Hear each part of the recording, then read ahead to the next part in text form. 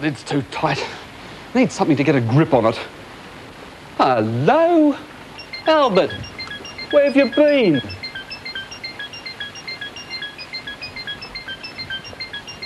You've been out in the rain. It's a good thing we've got a roof over our heads. Got a hole in it. You just wait there, Albert. I'll go and see what's causing that leak.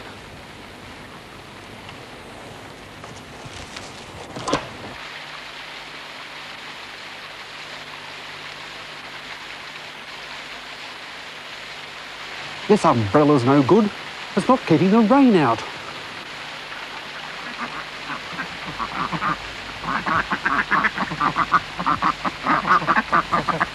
They're all right. The feathers are keeping them dry.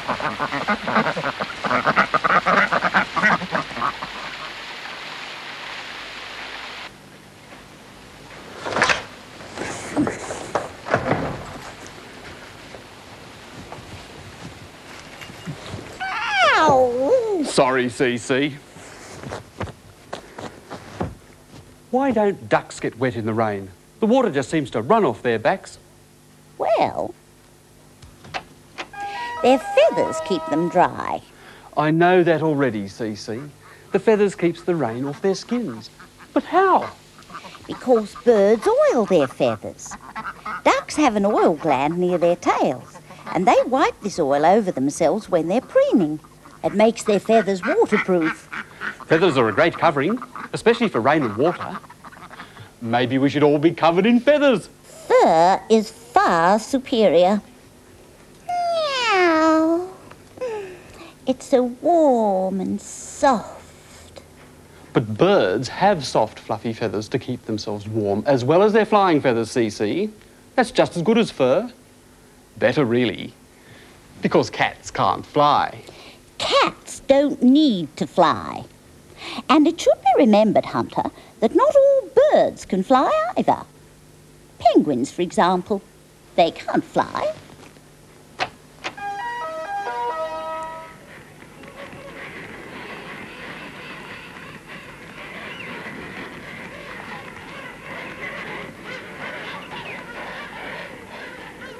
Their wings aren't nearly big enough for flying. I can see that.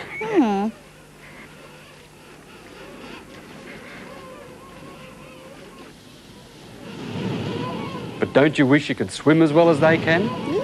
No. They look as though they're flying underwater.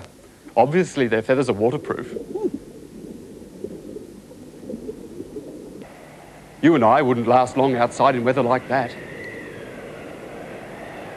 But they don't seem to mind. Penguin feathers are certainly a great covering. Maybe. But some furry animals live in water as well as on land, you know. These coverings need more investigation. You look into fur, CC, and I'll take Albert hunting. Meow. The rain's easing off. But I'll cover myself properly this time.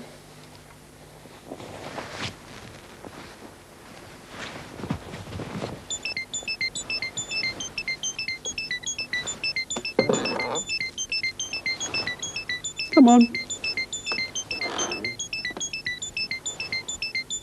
We'll go to the museum.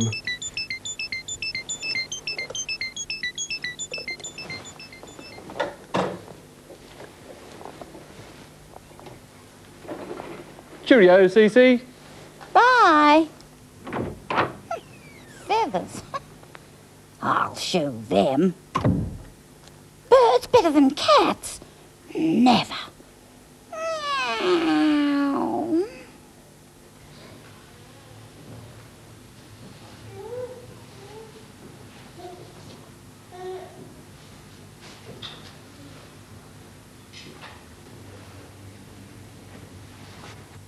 Please touch gently.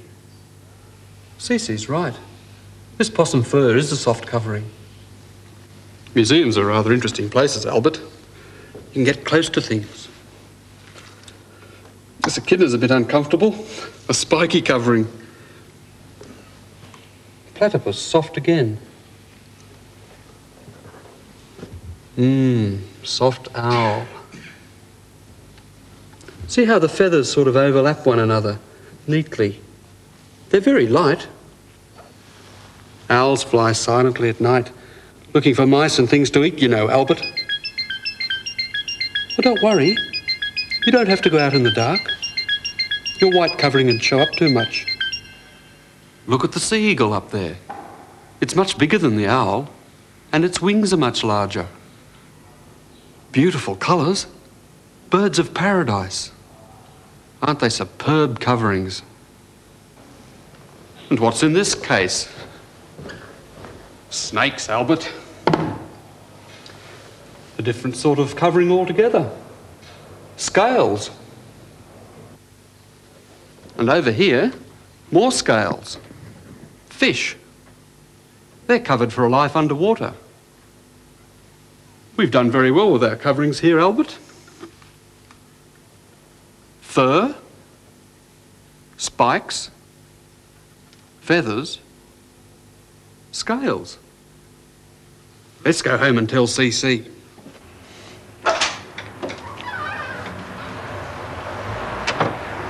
Ah, the rain's gone. The sky isn't covered with clouds anymore.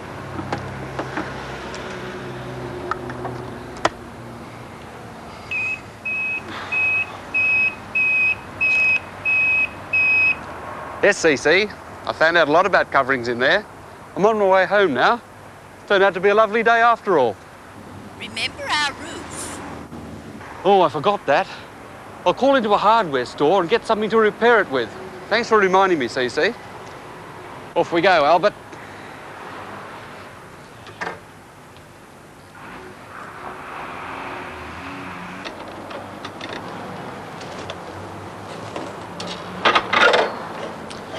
This looks like the place. Let's see if they've got something to fix the roof with.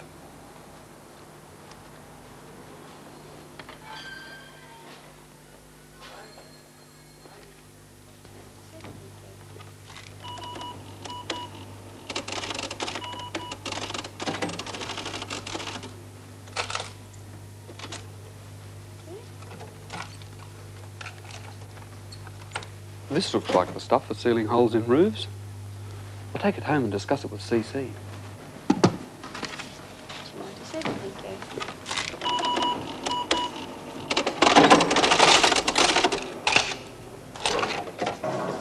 Questions change?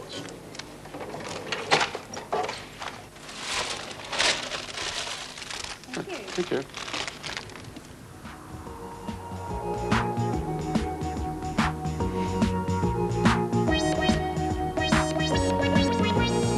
I must mend our roof before it rains again, Albert. Roofs are a pretty good covering when they haven't got holes in them. I wish we lived nearer the shops. It always takes rather a long time to get home. And there's an experiment I want to do to test some other coverings.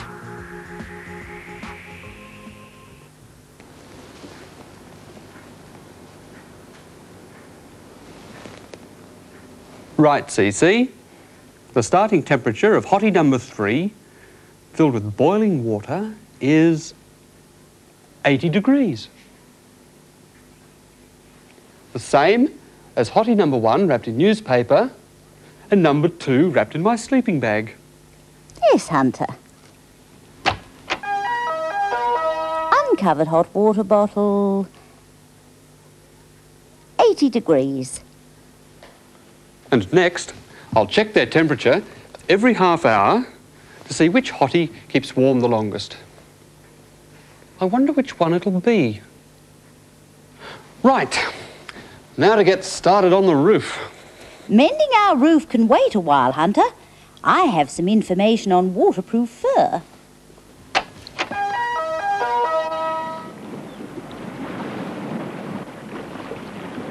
Furry animals that live in water. Sea otters. They look very much at home.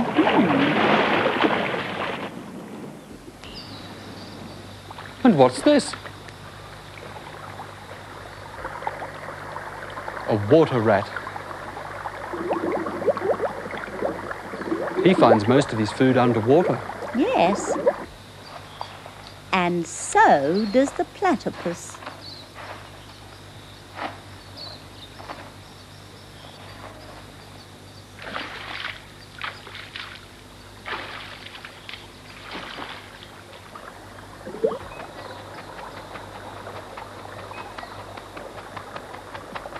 He's an interesting furry animal.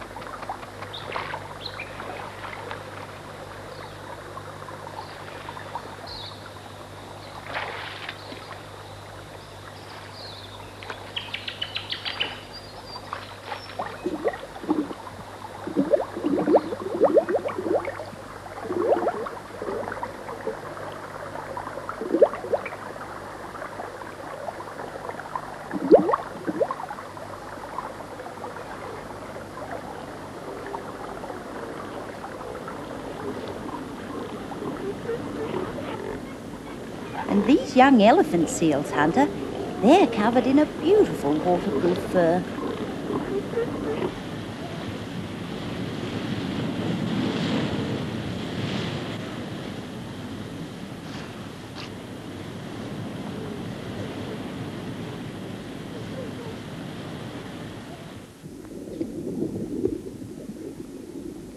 Some people make clothing out of animal skins, you know. Yes, that's true. Animal furs and skins have always helped to keep us warm. I did have a book on it somewhere.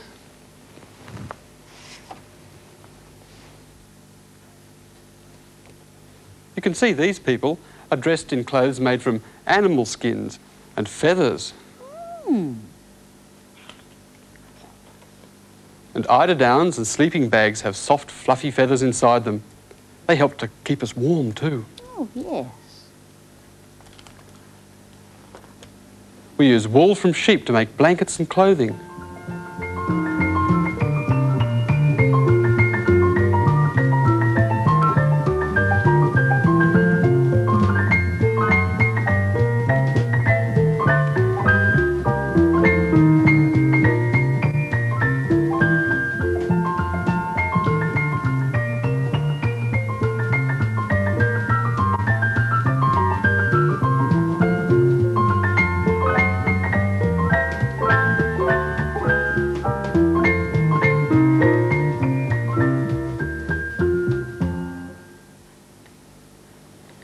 And silkworms provide silk too. We can dye it to give us lovely colours, and it feels silky. So, people can't do without animals and worms to keep them warm and dry. Well, that's not quite true. We make clothes from other things, like plants, cotton and flax. I see. And we wear all sorts of coverings made from things we make ourselves, like plastics for raincoats. Why do you people need all these coverings and clothes? Why can't you use your own skins? Well, I need clothes for all sorts of reasons. I use this outfit to keep me cool on a hot day. Oh, you do look funny, Hunter. I'm glad I've got stripy fur and not stripes like that. It's not funny, Cece. Human beings often need special clothing when they go into difficult and dangerous places. I'll show you.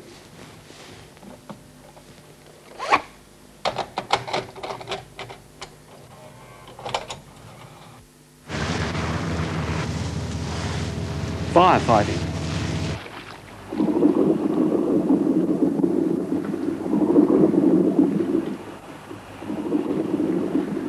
Doing things underwater.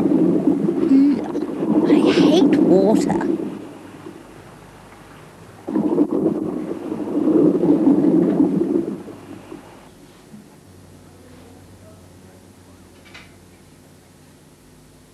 Working in laboratories with dangerous chemicals.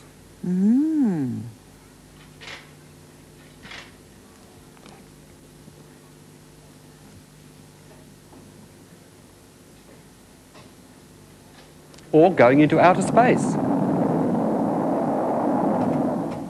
So our clothes protect us. Lots of insects and animals protect themselves too, with a hard outside covering, like beetles.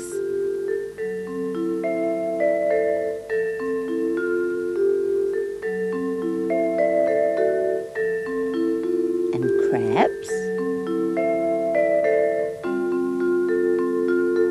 Turtles and tortoises.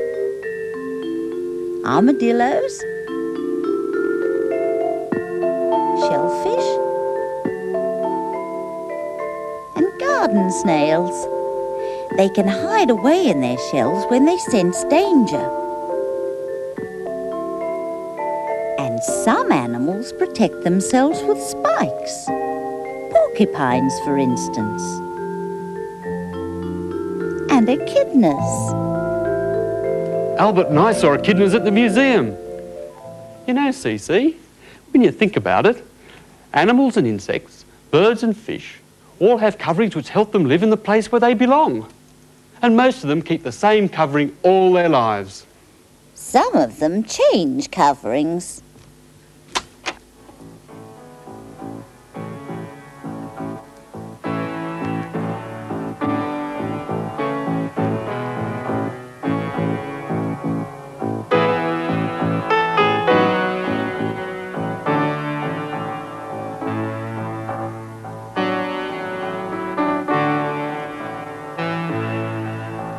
Like butterflies.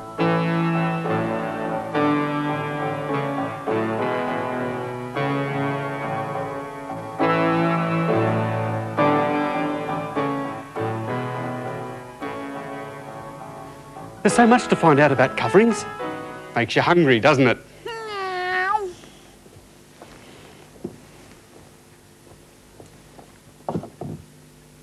There's milk bottle tops, another sort of covering. And so's this.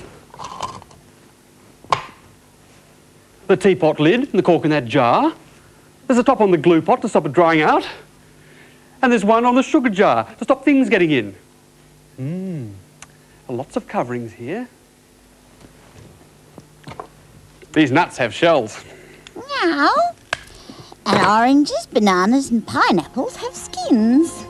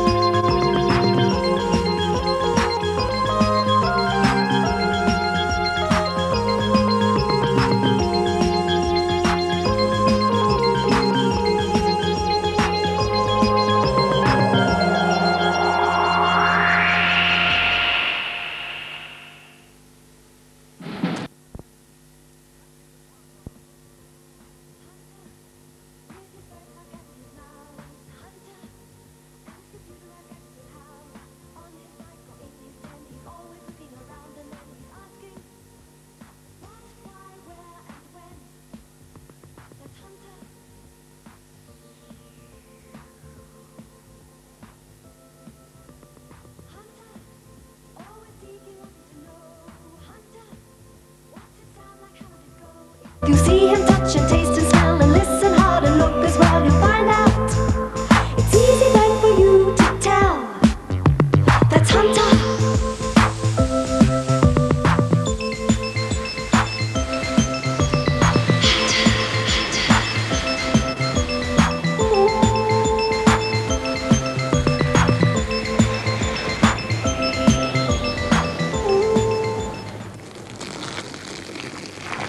Hey, Albert, look at this.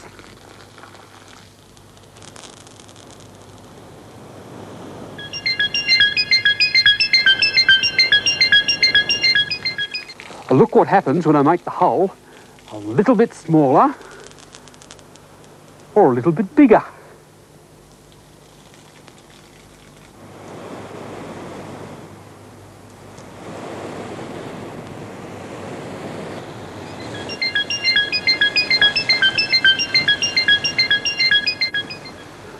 Sorry, old chap.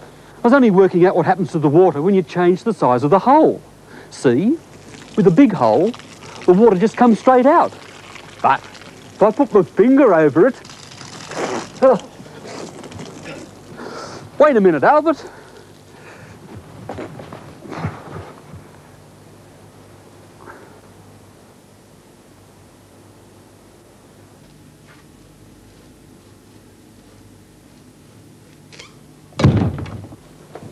Sorry, Albert. It was an accident, really. May have been an accident, Hunter, but what a silly thing to do. When that poor little mouse came in through his hole, His hole! Of course! Perhaps we should block it up. It lets a draft in, and Albert might catch cold. Not to mention me. That's funny. A hole in the hose, let the water out, and a hole in the door, let Albert in. Two different kinds of hole. There are lots of holes around that door, Hunter. Like what, Cece? I can't... Yes, I can. The keyhole. Is that what you mean? Partly. But I did say around the door, not just in it. Why not open it and have a look? I don't see any holes. Yes, I do. There's a hole in the doorway for the catch. Yes, but there's one left. The most important one.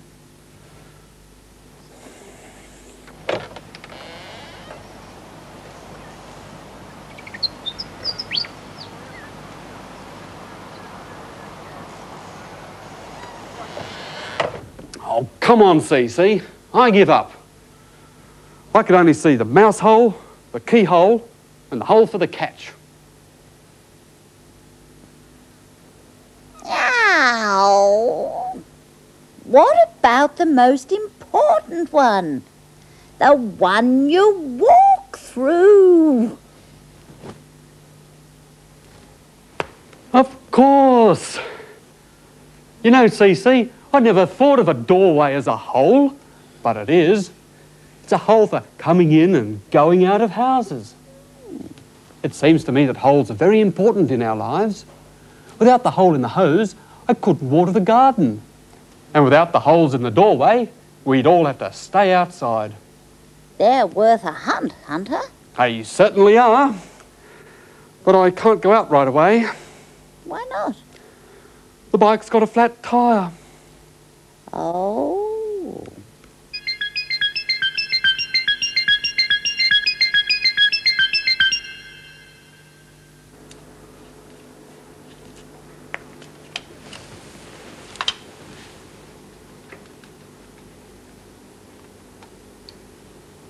A hole in the valve.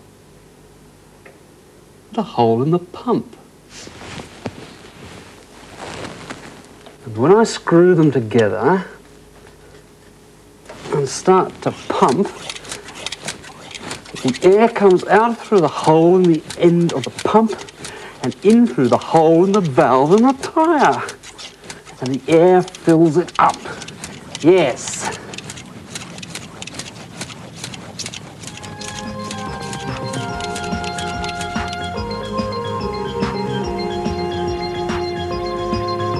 Hunting for holes will be hard, Albert.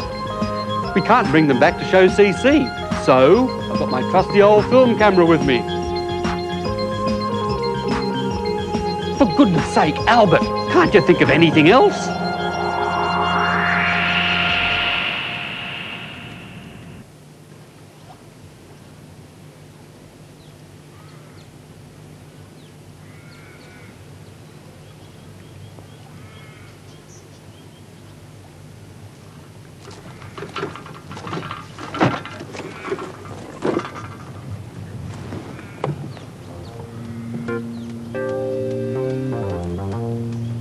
A hole in the bottom of a tree. Dry and sheltered. A good place for some small animal to live.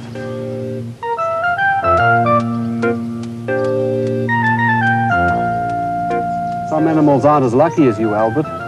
Some animals have to take what they can get.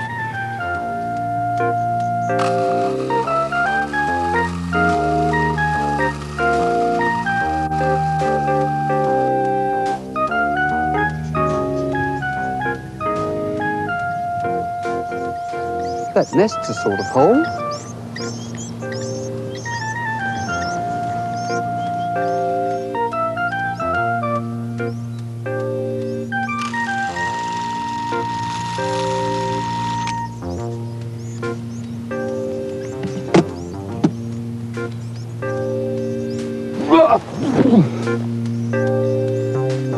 Who put that hole there?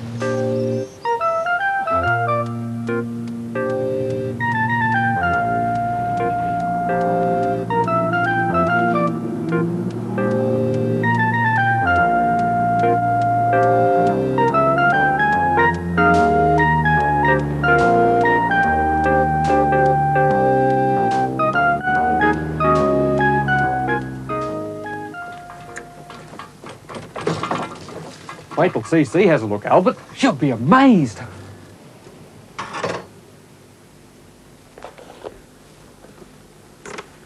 There we are, Albert. And now to show CC all the things we found on our hunt.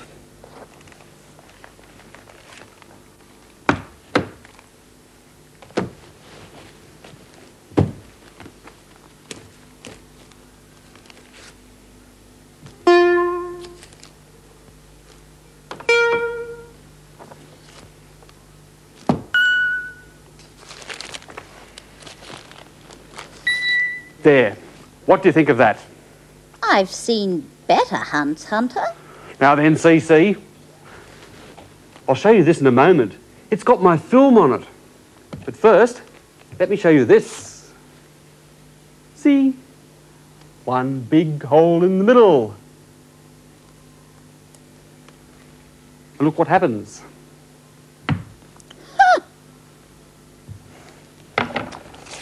And when there are lots of little holes...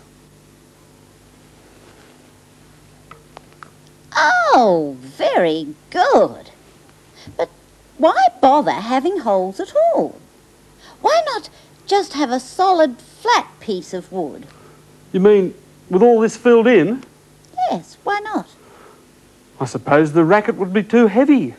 It would push against the air and you could only swing it slowly.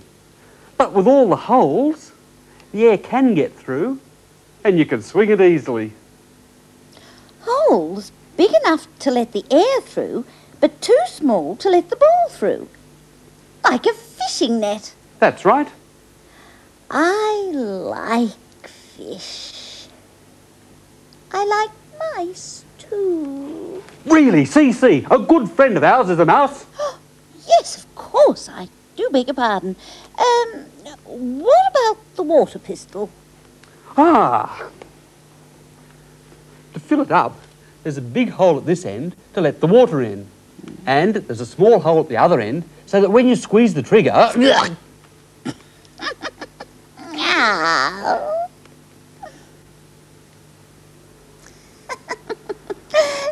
Ow. All right, CC, you mean cat. Sorry, Hunter.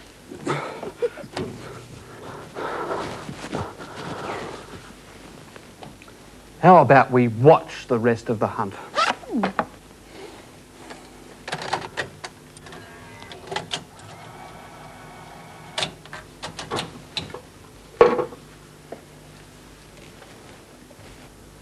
First, we found a big tree hole. Albert and I could see right through it. And there's Albert in a small tree hole.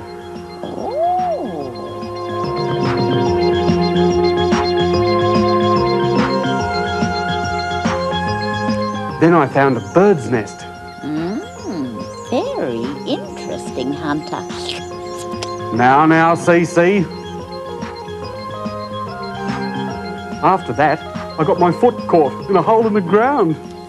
Clumsy, aren't you? We saw drain pipe holes, and in a park there was a hole with a lot of water coming out of it.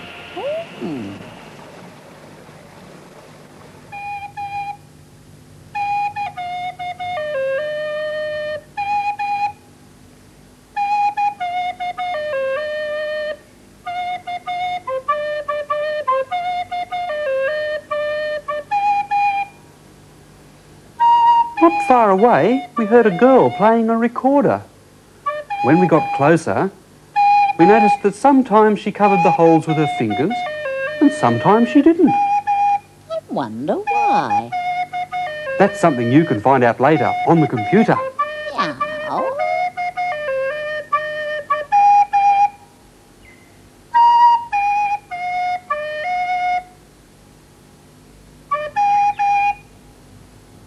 On the way home, we found a hole in the footpath.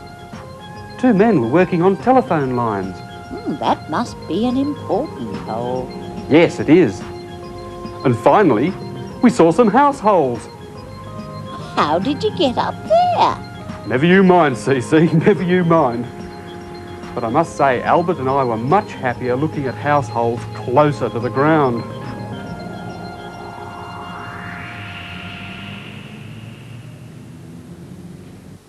Oh, it's finished. I was enjoying that. Don't worry. While you were out, I did a little hunting of my own and found 3 very interesting holes. First, an ant hole. Fascinating. It must be a very small hole. That's right.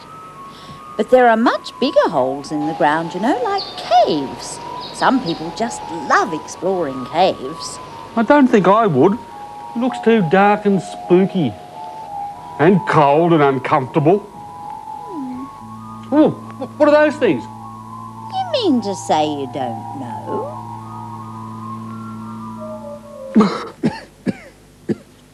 Really, Hunter, sometimes I think you've got holes in the head. But I have. And what's more, so have you. Yes, I suppose I have. Do you know what I think, Cece? What? Without holes, life would be very difficult indeed. Now, weren't you going to find out how that recorder works? Yes. Then we can sort out all the holes we've found into different groups. Like holes to let things through, holes to live in, holes in the head. Sit down, Hunter. I can't see.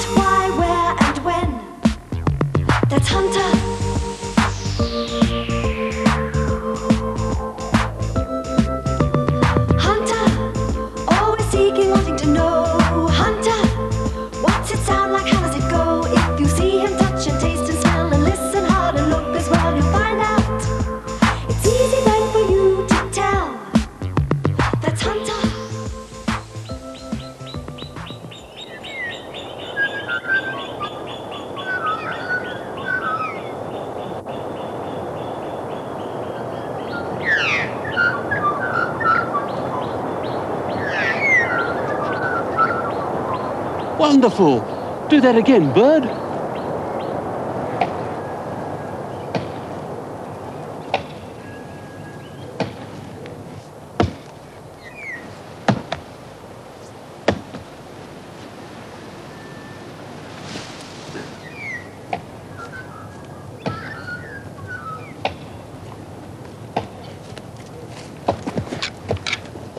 That's very odd, Albert.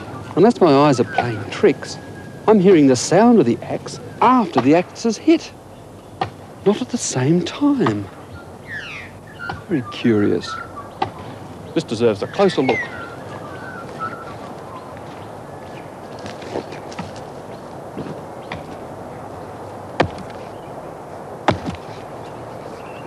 Excuse me.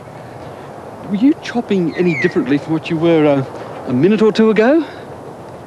You feeling all right, mate?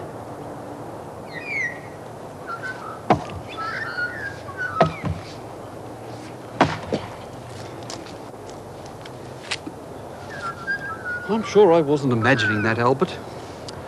At first, I heard the sound of the axe after the axe hit. And then, when I went closer, I heard it at the same time. Strange. Anyway, I've got a good collection of bush sounds. Better get back to the den and get some new batteries.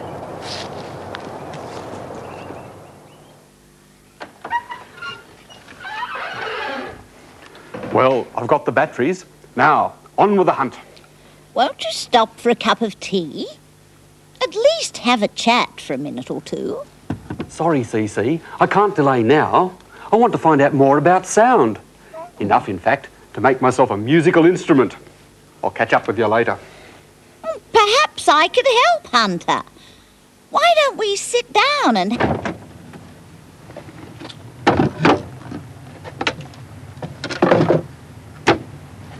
Now, if we're going to find out enough about sound to work out how to make an instrument, we'll really have to be on the lookout, Albert. Or, maybe I should have said, listen out.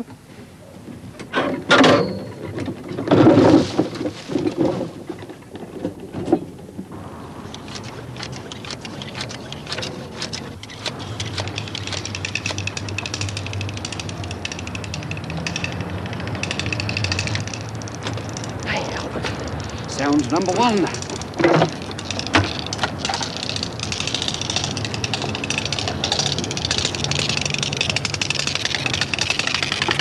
Listen to this one. Come on, let's go to school.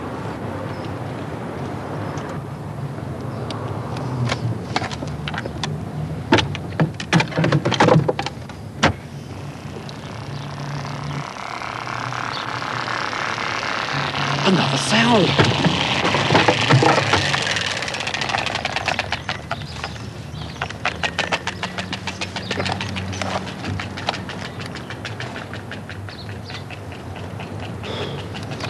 Rats. Sorry, Albert, no offence.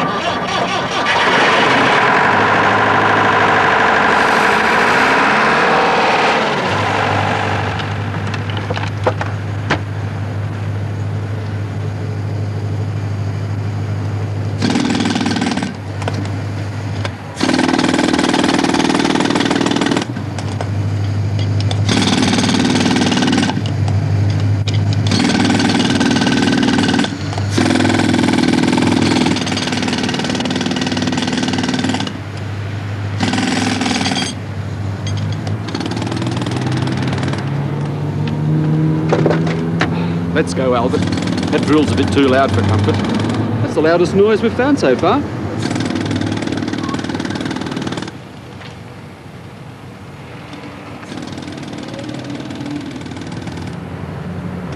That's interesting. I can still hear the drill, but it doesn't sound so loud. I wonder why.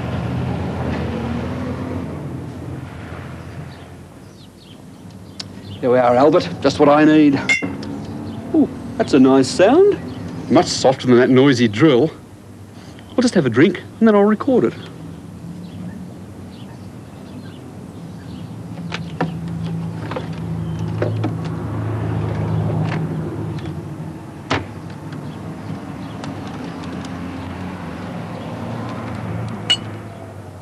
I don't know what you think, Albert, but that sounds different. I made the sound exactly the same way, but it is different. Funny. Oh well, I'll do it again. It's different again. Wonder why. Oh well.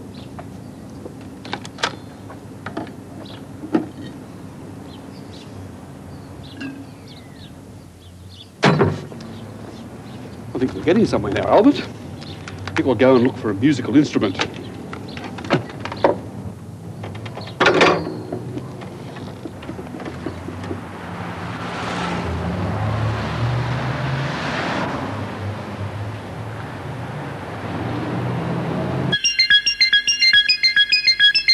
I know we haven't got enough money for an instrument, Albert. Money going to ask some questions?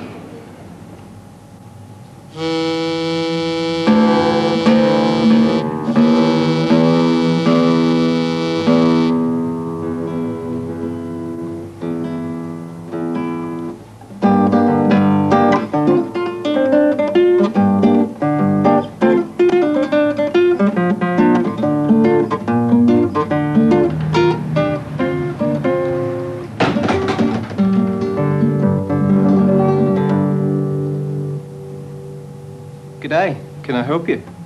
I was wondering if you could tell me where I could find some people playing instruments. I'd like to watch. Right, you go up Liverpool Street, turn right, go 4 blocks, turn left, and you should hear the music from there. Right, thanks very much. Bye. See you.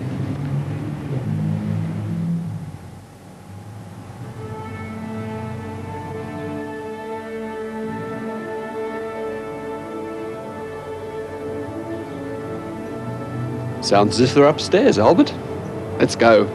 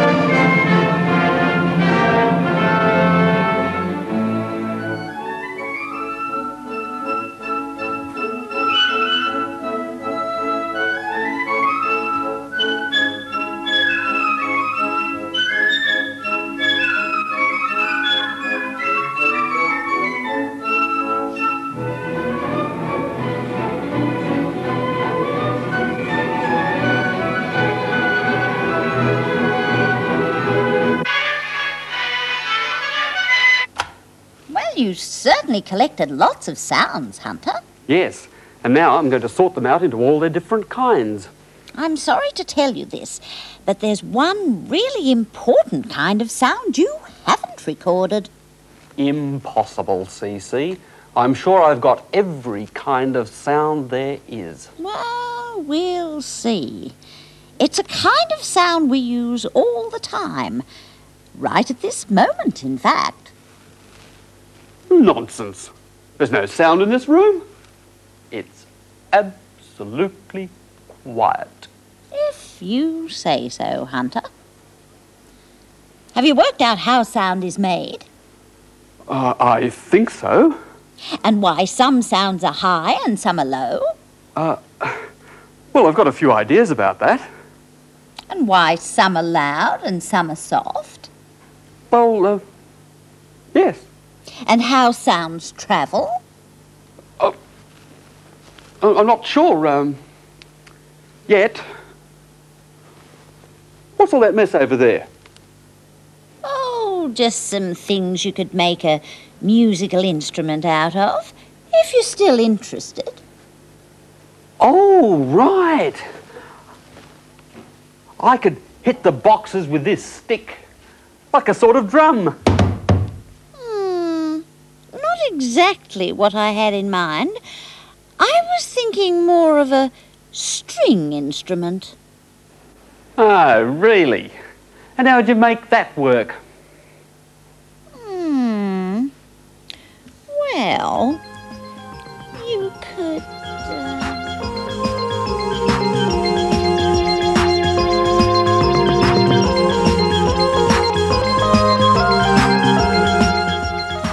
Hunter will be back next Saturday. And next on ABC This Morning, it's Flip, Slide, Turn.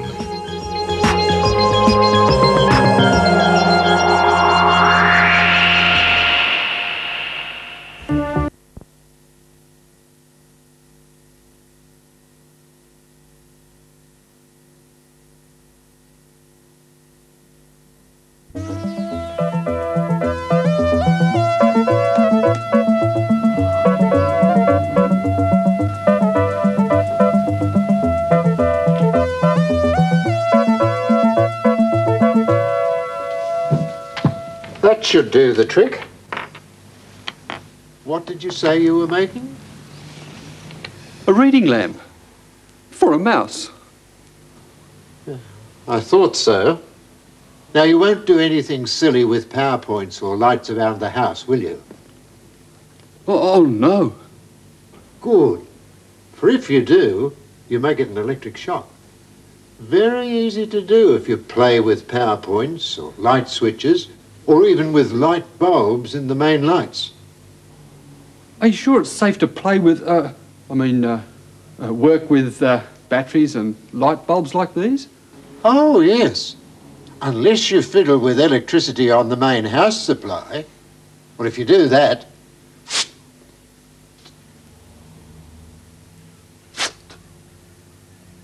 Exactly.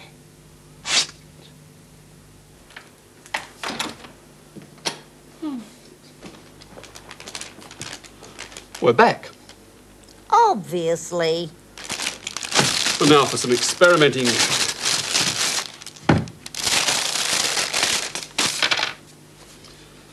Oh, I see you finished the book.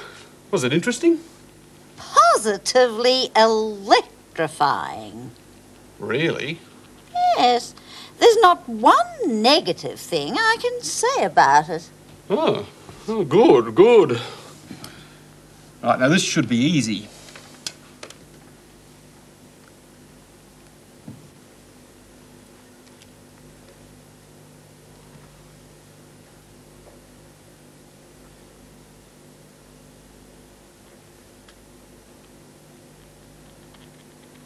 It doesn't work. Why don't you run the other bit of wire from that other thing on the battery and put that on the bulb as well? No, it's no use. The battery must be flat. Do it anyway. All right.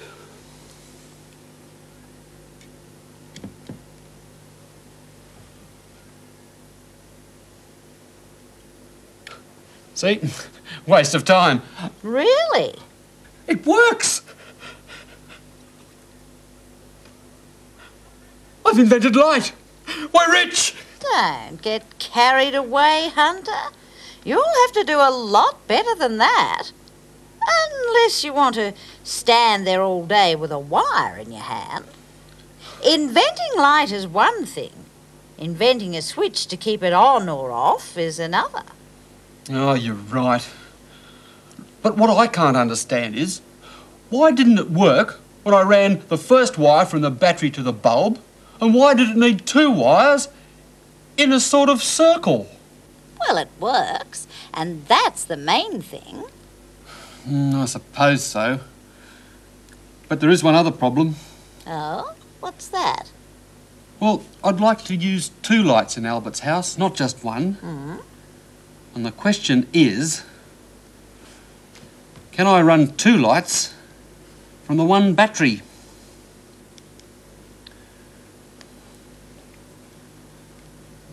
Hunter, Yes. before you go any further, have a look over there.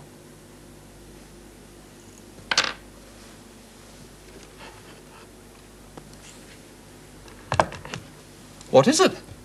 Press the switch and find out.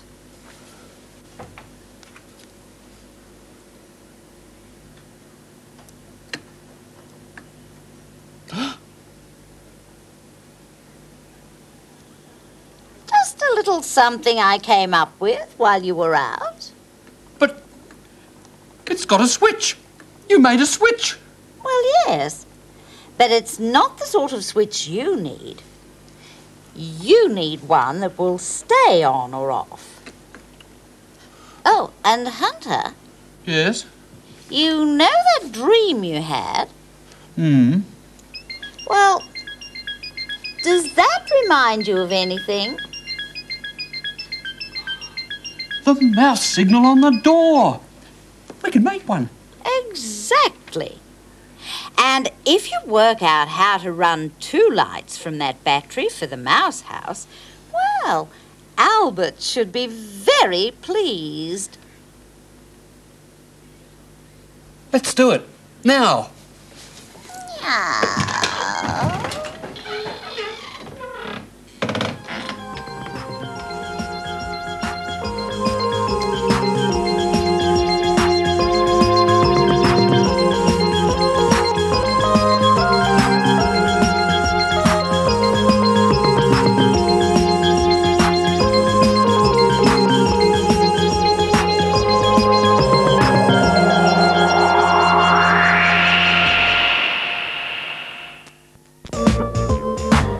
With his very smart cat and his mouse, Hunter and his computerized gadget-filled house.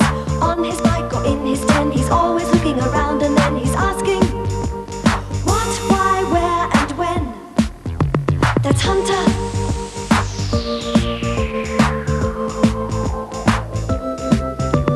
Hunter, always seeking, wanting to know. Hunter, what's it sound like? How does it go? If you see him touch and taste and smell and listen hard and look as well, you'll find out. It's easy then for you to tell. That's Hunter.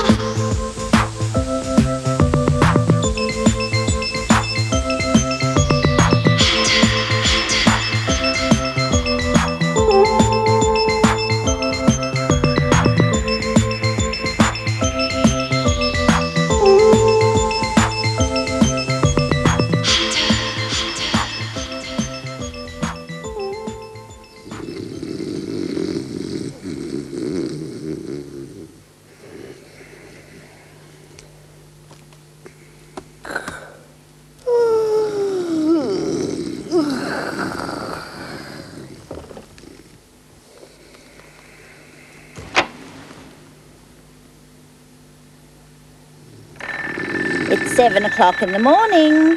Time for your wake-up call. All right, I'll get up. Just turn it off.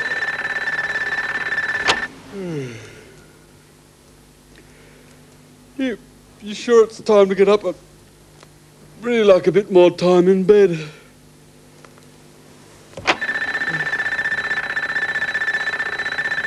All right, you win. This time. Today, if you remember, is a special day. Why? If you don't get up straight away, I won't tell you. All right, I'm getting up.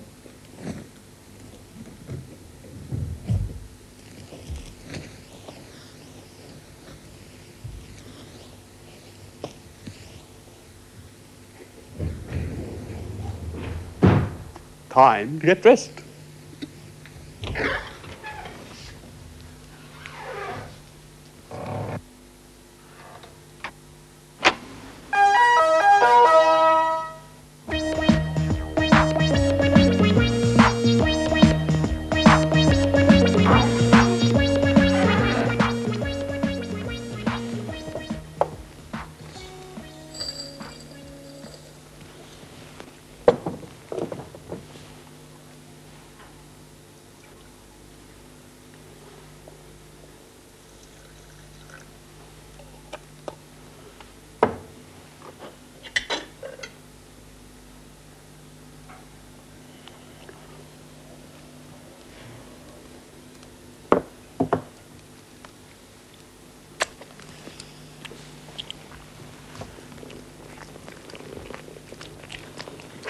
CC, when you said today was a special day, what did you mean? Today is Albert's birthday. And we're going to celebrate. So you have to organise yourself in time to go off and buy a cake and candle. Well, what about that? Albert's birthday. Happy birthday, Albert. You must go soon, otherwise there won't be time. All in good time, CC. Oh, the news. It's now 8 o'clock, time for the news. It was announced today that work on the new Northern Freeway is unlikely to be completed in time for Christmas. CC, have you noticed that everything we've been speaking about today has had something to do with time? Firstly, you said it was time for my wake-up call, and then I said I'd need some more time in bed. And then when you forced me out, I said, you win this time? And then I said, time to get dressed?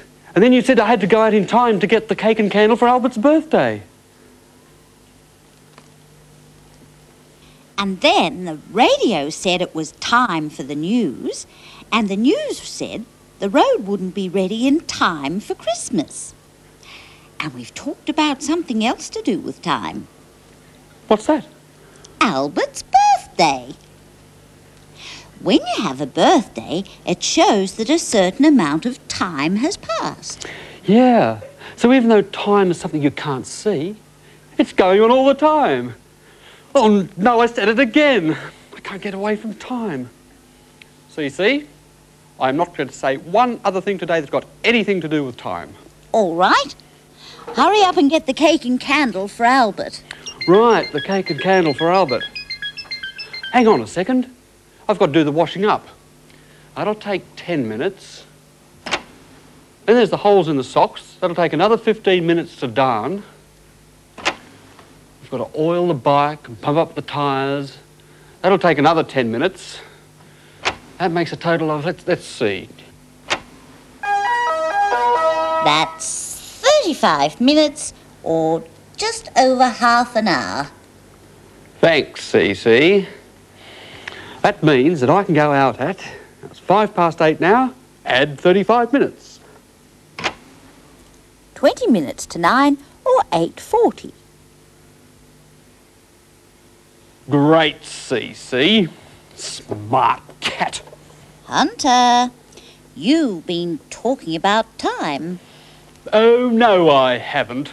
You haven't mentioned the word time, but you've been talking about how long it'll take to wash up, fix the bike, down the socks. If that's not talking about time, I don't know what is. Seems to me, CC, that this time is a pretty tricky thing. And when I finish my work and go out and get the things for Albert's birthday, I'm going to try and find out everything I can about time. About time you did. Pardon? Oh, never mind. It was meant to be a joke. Didn't you get it? No. But I probably will. In time. Now, where's this washing up? That'll take 10 minutes. Then there's the socks.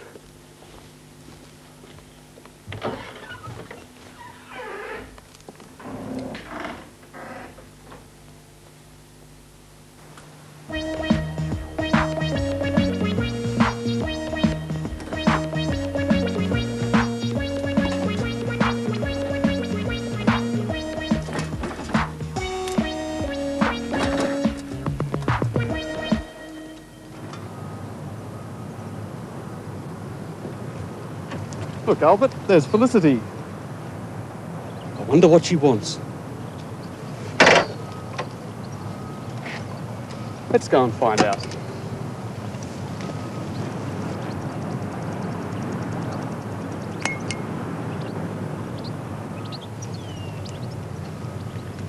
Hello, Felicity. Doing some running? Yes, I'm training for a race, but I need someone to time me. Timing's exactly what we're interested in, isn't it, Albert? It's Albert's birthday. Happy birthday, Albert. We're having a party later. How can we help you? I'd like you to time me running 50 metres. Here's my stopwatch. This one's different to mine. Do I start it and stop it by pressing this button? Yes, that's right. When I get to the starting line, I want you to call out, on your marks, get set, go. On go, you start the watch, and as I cross the 50-metre line, you stop it. The watch should tell you exactly how much time it took me to run 50 metres. I'll go up to the starting line now. Sounds simple enough.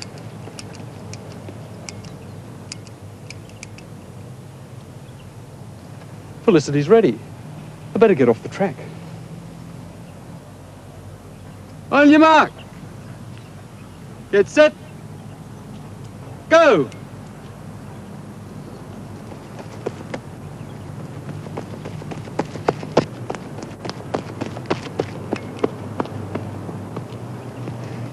How much time did I take? You took 9 seconds. I thought you were very fast indeed. It's not bad, but if I train a bit harder, I think I can make the distance in about a second less. So let's see.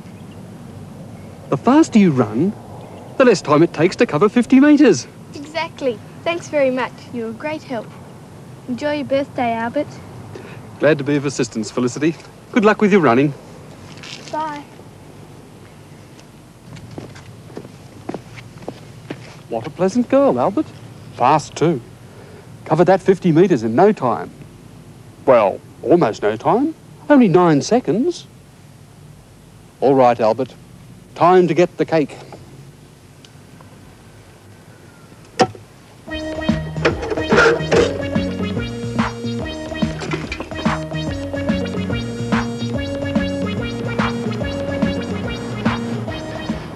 There, Albert.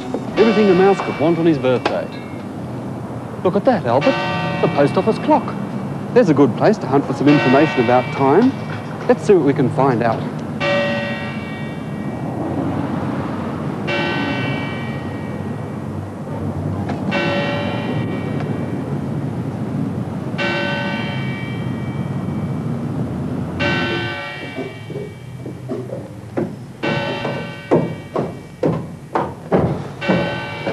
You know, Albert, this reminds me of a song I used to sing a long time ago. I think I can still remember it. Hickory-dickory-dock, the mouse ran up the clock. Well, we're not running, but we're walking, and that's good enough.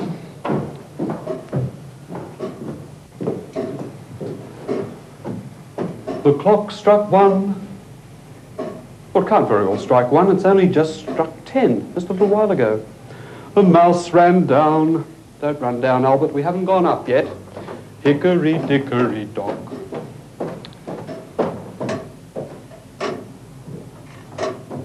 This is the post office clock, Albert. It's quite different from a wristwatch, isn't it? It's got a pendulum down there that swings backwards and forwards. It's connected to these pulleys and cogwheels.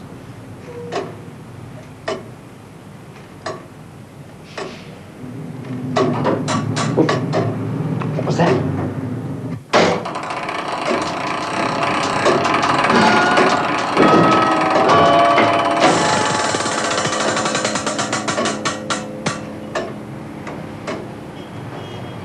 Right, birthday mouse, home.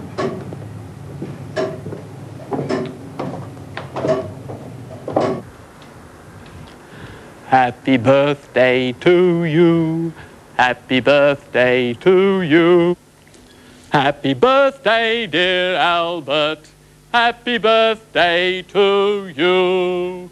Hip hip, hooray! Hip hip, hooray! Hip hip, hooray! I suppose I should ask him to blow out the candle, but I don't think he'd have enough puff. This, Hunter, is a picture of Albert just after he was born. Albert, how you've changed. You were a funny little chap. Bald, eyes closed. You were saying? I think I'll give Albert a piece of cake. What was that you said? Bald? Different? Cheesecake, you'll notice, Cece. The best thing for a mouse, I thought. We all change with time, Hunter. Even I was a kitten once. But I'm not going to show you a picture. Give Albert a piece of cake, please.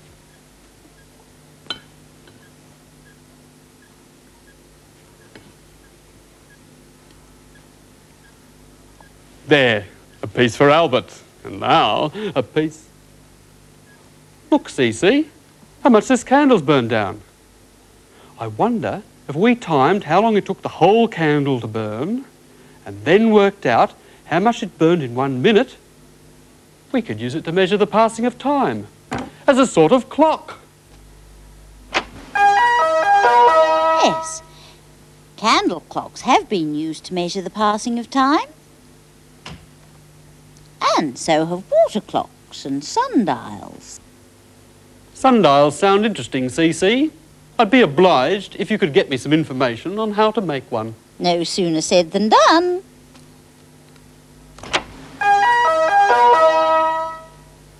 I see. This bit goes here. And the sun casts a shadow here.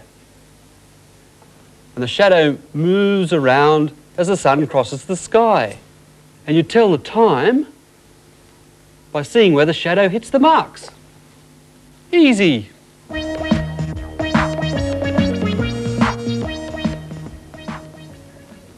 Right, Cece. I've got the sundial made up. All I need now is to get the sun to cast a shadow so I can work out the timing. You've forgotten one thing. What's that? You can't run it in here. The sun's outside. I knew that, you silly cat. I was just going out to put it up in the garden. Oh.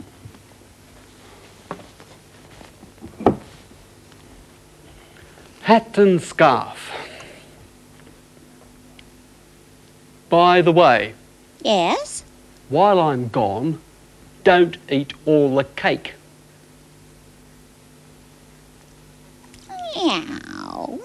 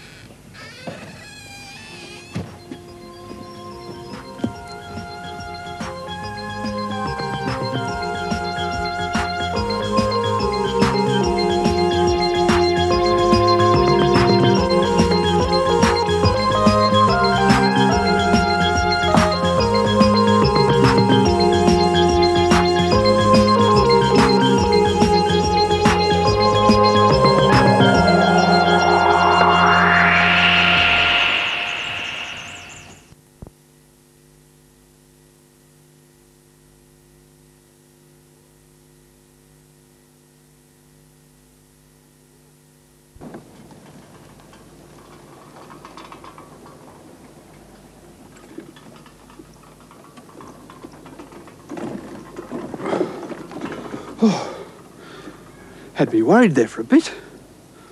Thought we were going to be in trouble. But one good thing came out of it. We found out that the brakes don't work. Oh, that means that we won't be riding home. We'll have to walk.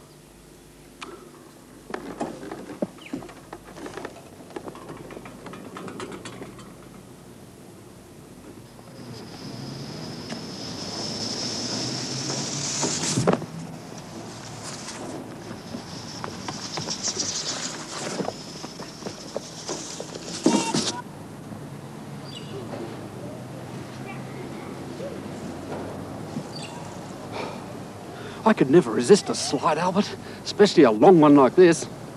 Look after the bike.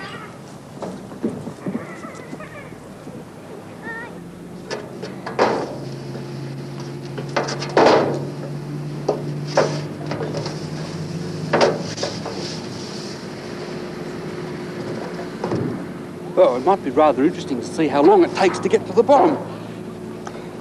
Here we go. Ready, set, go!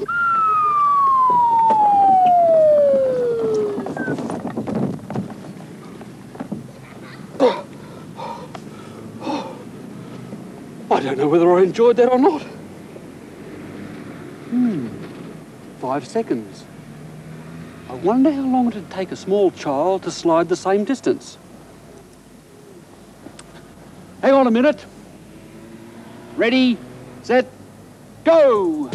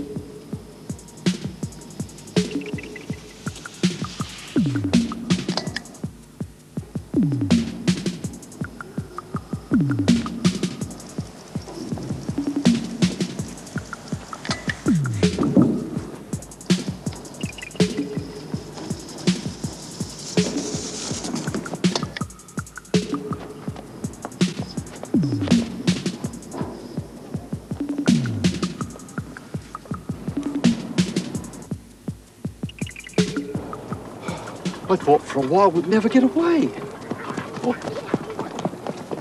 Still, it was interesting taking all those times and comparing them. Hello! Look at that! I've always wanted to have a go on one of those. Hang on a minute. Stop! Good, make way for a hunter. Right, off you go. Better hang on.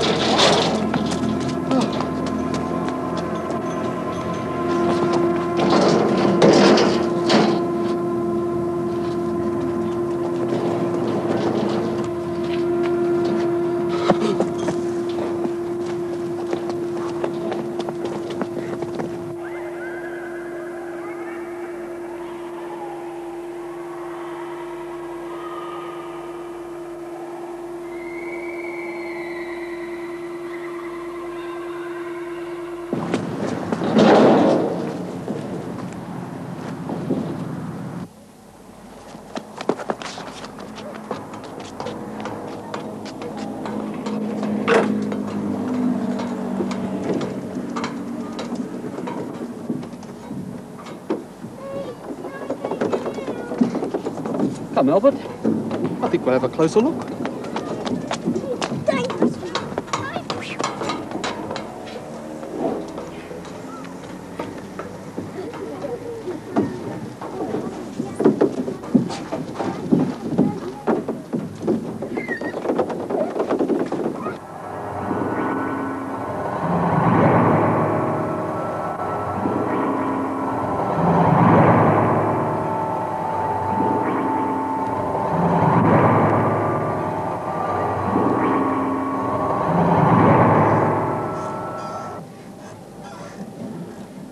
I wonder why the sides are curved up like that. Strange they aren't flat like the other slide. Oh well, here goes.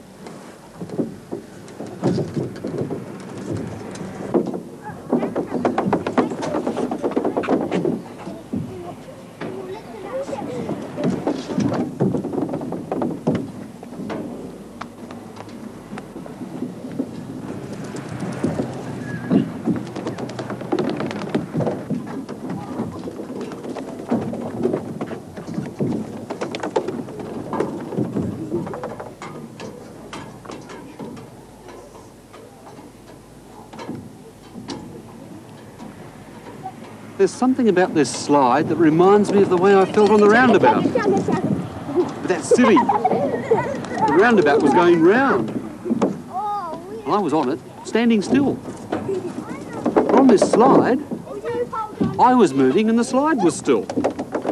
So I couldn't have felt the same sort of thing. Could I?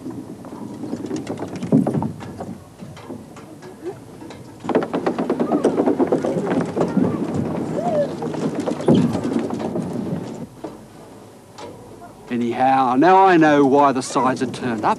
If they weren't, you'd go flying straight off.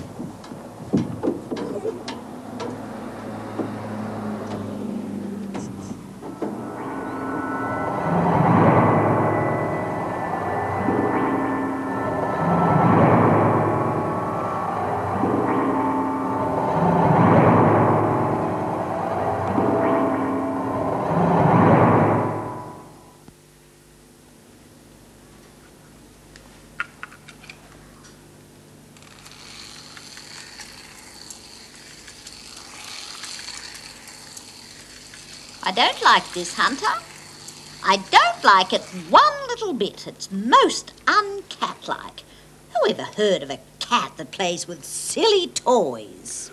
Well, would you rather I bought you a ball of wool to hit around the floor like you did when you were... When I was a computer kitten. Oh, dear. I haven't thought about that for years. Now that you mention it, Hunter, there's something nice about remembering the way we played as kittens. Well, yes, exactly. And all because of that playground, I got to remembering when I was a little kitten, young Hunter, and how much fun I got from playing with toys. Terrific fun. And so I thought that using these toys, maybe I could find out something more about that sideways force that I felt on the slide and the roundabout. It all seems rather silly to me. Nothing silly about toys. They're great. Oh, yes, I'm sure. Well, this one's yours, and you can have the outside track, and I'll have the inside track. Are you sure that's fair? Of course it's fair. Now, the idea is that you go as fast as possible, and the one that covers the most number of laps wins. Most number of laps in how long? Well, that depends on who's in front. Well, let's say 5 minutes for a start. I suppose so. But 5 minutes is a long time to play with stupid cars. And I still don't think that track's fair. Of course it's fair. Now, ready, set, go. Wait! Not fair to cats. Wasn't ready. Nonsense. It was a fair start. Oh, rats. You're right. It wasn't a fair start. Let's start again. Oh, no problem. Quite fair start, I thought. Rats. Hunter, this track does not work. Whenever I try to go fast round the corner, the car just goes flying off. Hang on.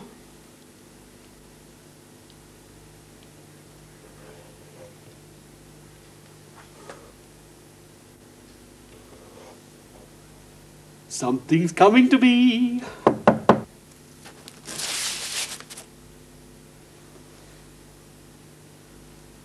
Sometimes, Hunter, I have to admit you're very clever.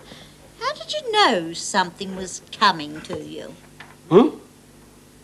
Oh, I see what you mean. Oh, it's a gift we hunters have.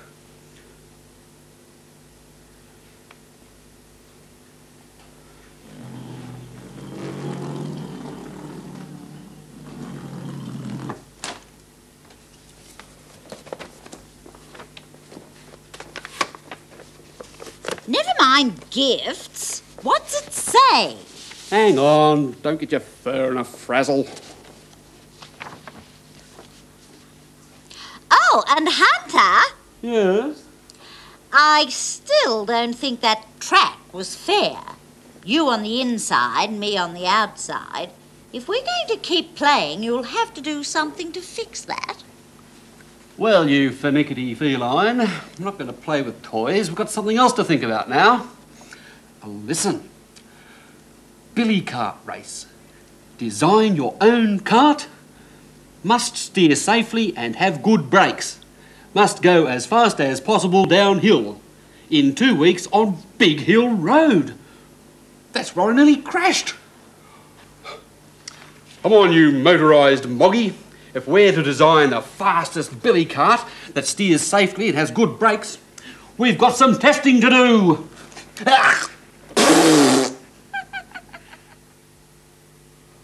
Right.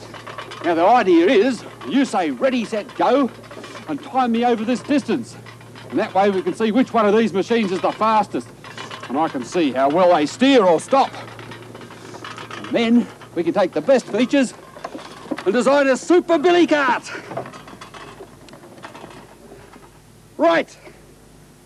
Ready, set, go!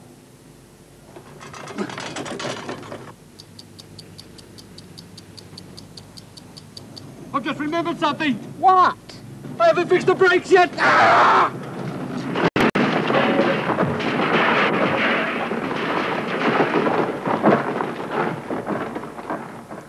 Ready, set, go!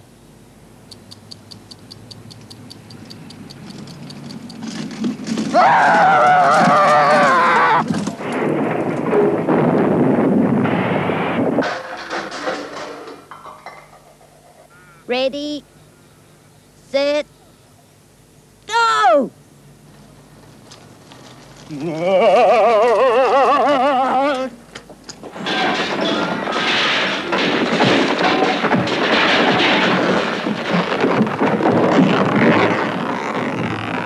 Ready, set, go!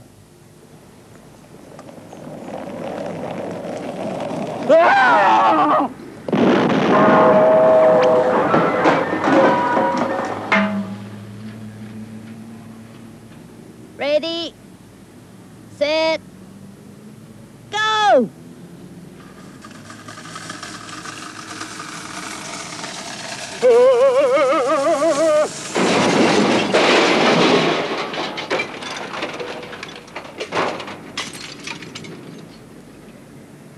Ready, set, go!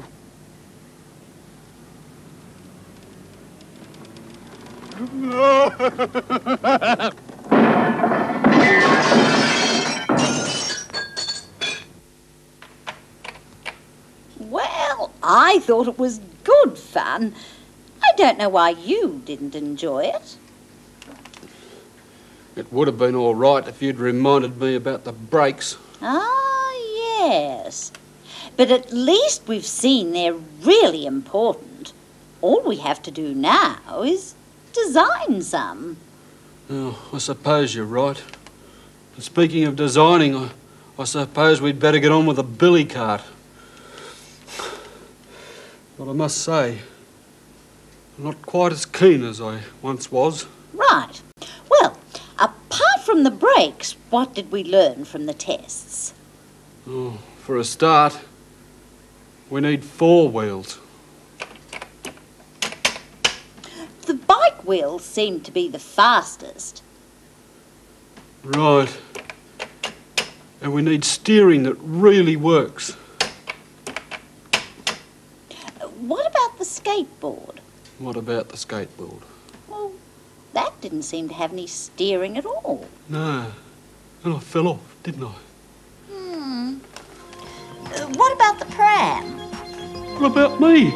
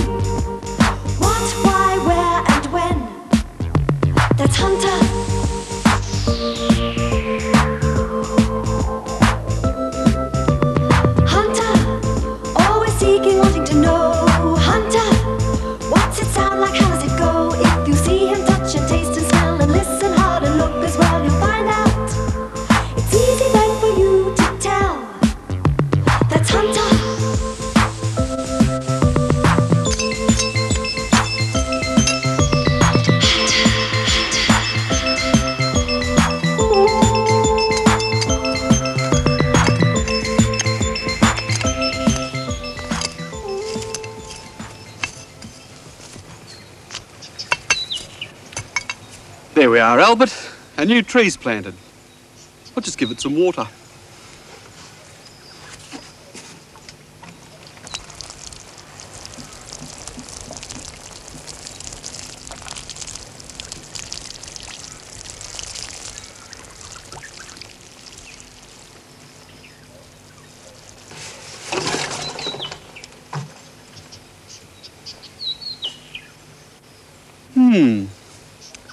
The shadow from those trees is getting very close. I hope it doesn't stop this little tree getting lots of sun to help it grow. It's later than I thought. Nearly time for your tea. Your tummy always tells you the time. Care for a little nibble? Let's see.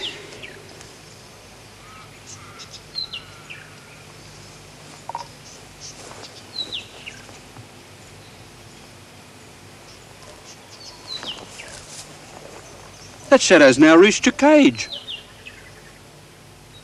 I wonder why.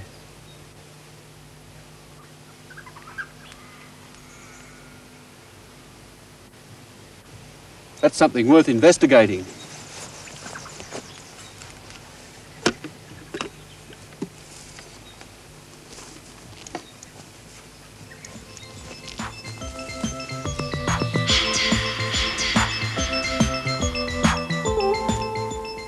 So, while we were out in the garden, we noticed the shadows changing, CC.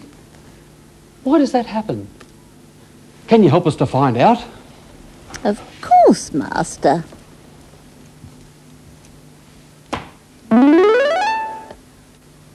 Well, here's a tree. And here's a shadow. Where's the sun, Hunter? It must be over here. That's right. It should be remembered, Hunter, that you can always tell where the sun is by looking at the shadows. That is, if you're smart, like me. Let's have another shadow, CC.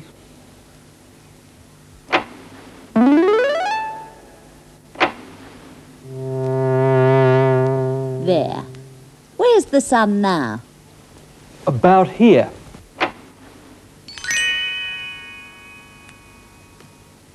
Try this one.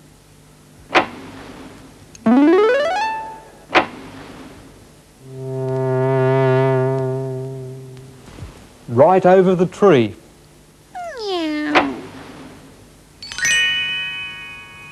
You know, CC, there's something else about shadows. What? You can see how they're made. By a tree or something? Yes, but by the sun also. The tree blocks the sun's light, and that causes the shadow. But if there are clouds...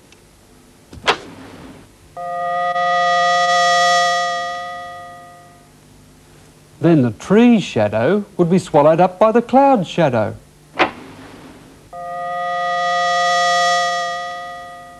But when the cloud's not there...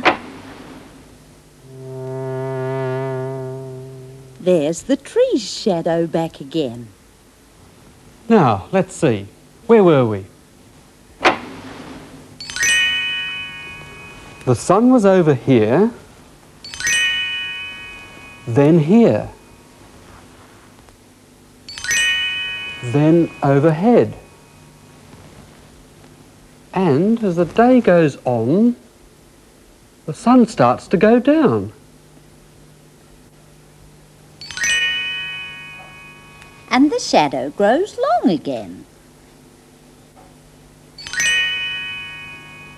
And appears on the other side of the tree. That's 'cause the sun has moved across the sky. Of course, CC. Every day the shadows change as the sun moves. Hang on, I've got an idea.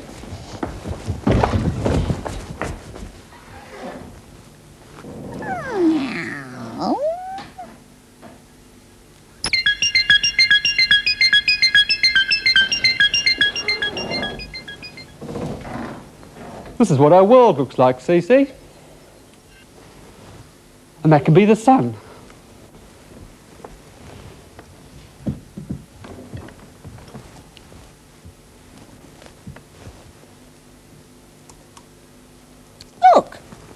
There's Australia. The light's just catching it. Just like in the morning. Now the Earth is slowly turning around. Till the light, the sun, is shining right at us. That's in the middle of the day. But the Earth keeps turning and turning and Australia gets further and further away from the sun. Then it's night in Australia. And do you see what night is, CC? What? It's the shadow of the Earth. Half the world is always in shadow. Yes. When the sun's shining here in Australia, all the places on the other side of the world are in shadow. They're in the dark. And when they're in daylight, we're in the night, and everyone can go to sleep. Not everyone. We cats stay awake at night sometimes. We can see just as well in the dark as we can in the daylight.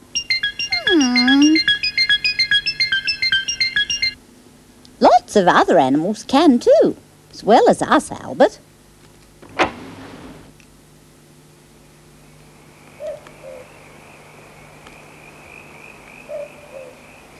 Many creatures sleep in the daytime and go out to look for food at night.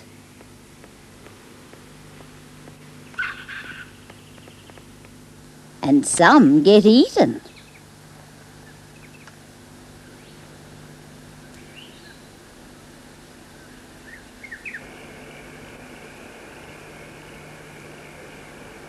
Spiders spin their webs in the dark.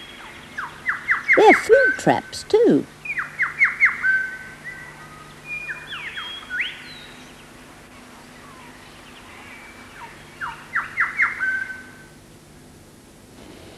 Very interesting, CC. But we're hunting shadows. Like that one? What? Oh, yes. What a beauty. Amazing. I've got another idea, CC. Oh?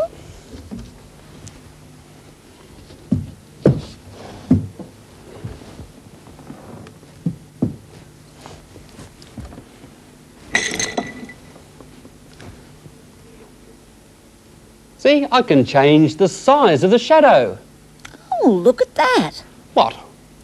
When the shadow is big, its edges are fuzzy. But when it's small, the edges are sharp and clear. See how the shape can be changed? Oh. Oh, this is so exciting, CC. I've got yet another idea. Turn your head and see if you can guess what this is. Hunter, we're not playing games, we're experimenting with shadows. That's just what I am doing, experimenting. See if you can guess what this is. That's not fair, Hunter. I can't see what you're holding. That's the point, you dopey cat. Ow. What is it? Looks like a ball. No, wait a minute. It's a round bat with a small handle. No, that's not it. Watch. It's a cylinder or a box. No, it's my coffee mug. Look. Meow. So, you can't always tell the shape of an object by its shadow. And you can't always tell what the real size of an object is from its shadow. Yes, even Albert's shadow could be as big as an elephant. How about elephant-sized mice? Meow. I wouldn't want to meet a mouse that big. Oh, don't worry, you won't ever have to. Shadows are surprising, aren't they? They can change their shape and they can get bigger and smaller. I think I'll go out hunting and see if there's anything else they can do. But I haven't had my tea. Albert's had a piece of cheese. So you fix something for yourself. And I'll take Albert on a shadow hunt.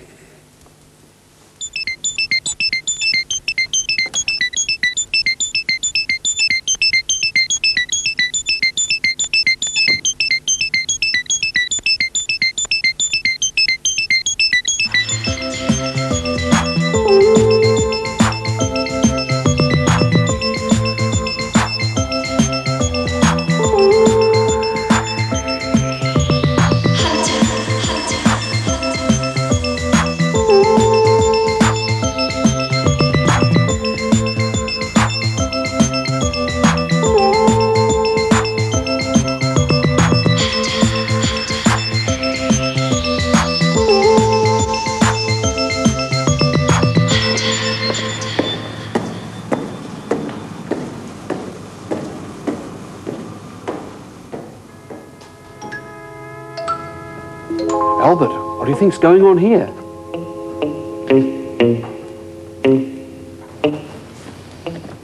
Hi, Jenny. Oh, hello, Hunter. I'm glad you've come in. We're doing some experiments with coloured shapes. This is a shadow puppet screen, and we've got a light up here which throws the light down onto the screen, and you can see these shapes from the other side. Let me show you what happens. You just take away the piece of cardboard, and you can see it. It's CC. That's right. And this one, I have to be very careful that my shadow doesn't fall across one of the other pictures. So I have to take it off like that. And the last one is this one here, which you may recognise. Look, Albert.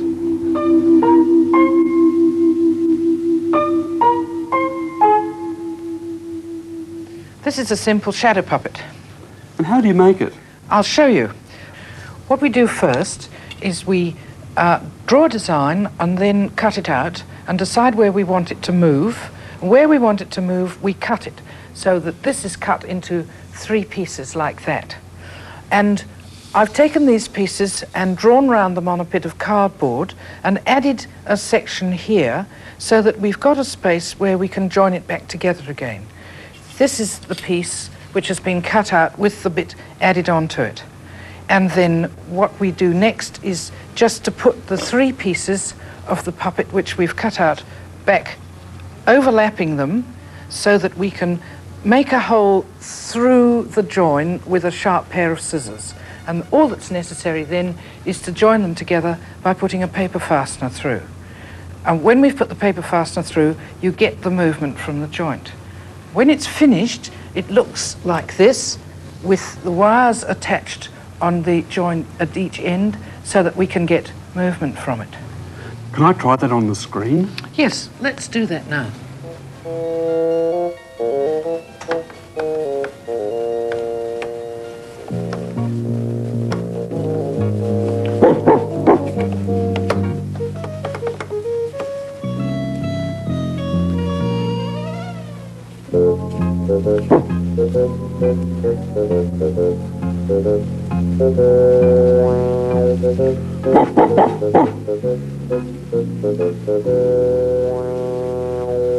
A light, shape, and a screen. That's all you need. That's right.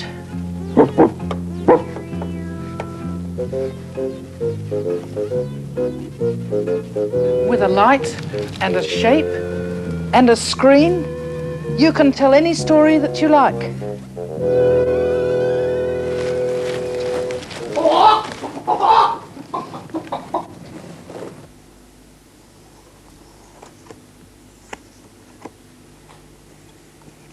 I didn't think shadows could be so exciting, CC. Look at this. Could be the moon, except it's dark instead of light. Now, I'll just make a cut along here.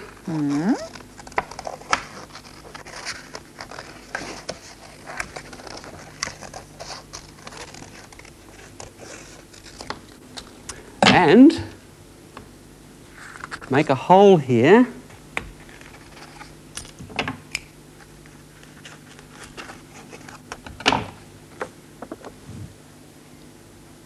Now it looks like the man in the moon. That's right.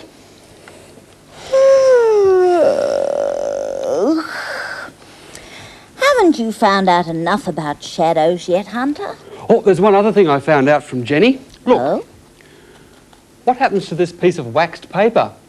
It doesn't make a very dark shadow. And this book? Oh, the book shadow is darker. So some objects will let a lot of light through and some won't. I can see that, Hunter. What about this? A red shadow. The red cellophane makes a red shadow, and the red book makes a dark shadow. That's 'cause the book is too thick to let any light through. Well, there are lots more experiments we can do with shadows. Not now, Hunter. It's late.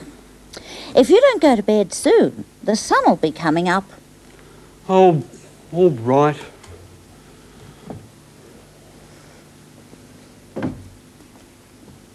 Albert's gone to bed. So, I guess I'd better go too.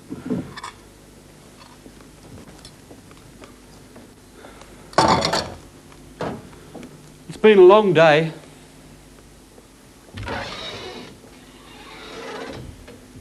I'll switch off the computer.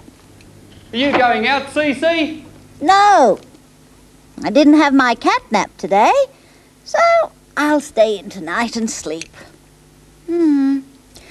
I must wash my face.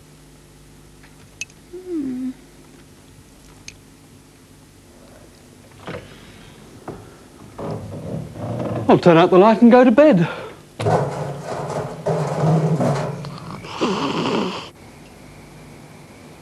What's that?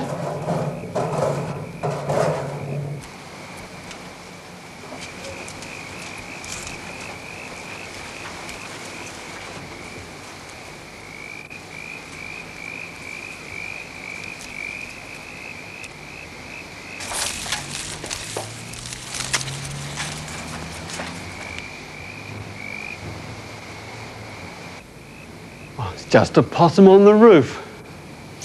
I knew that all the time.